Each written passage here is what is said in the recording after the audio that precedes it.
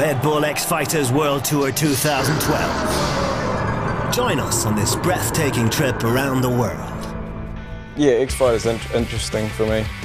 If you probably look at my X Fighters career start to finish, you'll see that I've won one, I've lost a couple, won one, I've lost one, I've won one, I've lost a couple. It's always up and down. You know, when you win, it's awesome, you kind of ride the wave, but then when you lose, you learn a lot. So it kind of seems I need to have a couple bad events to have a good one, but that's the thing for me, is trying to keep the good events rolling and not so many bad ones. I got a feeling this is probably my best win I've done. I feel like I really had to work for it, and there's no point there where I thought I had it. Levi Sherwood won 2 of the first 3 contests and made a huge step towards the World Tour title.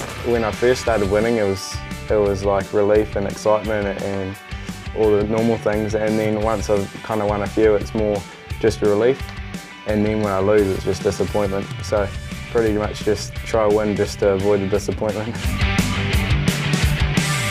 I just get disappointed in myself, you know, I would have made a mistake or not rode my best or let something get to me and not being in a good mood to ride or something, you know, just some little thing I knew I could have done better. And yeah, that's the thing, you know, like even if I win an event and I know I didn't do my best, I'll still be a little bit gutted at the end of the day. So it's kind of always just trying to do something better is the challenge.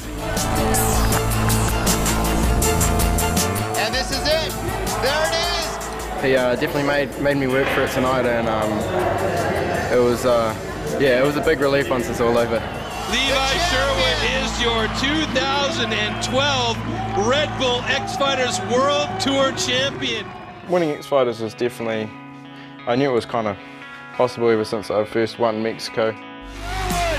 Sherwood takes it. Red Bull X Fighters, Mexico City goes to the kid from New Zealand. Just kind of happened to start with. I just happened to be in the right place at the right time, I think, and it all just worked out. To put it together for a series is a whole nother style of riding, and once I kind of figured that out, it was a little bit easier.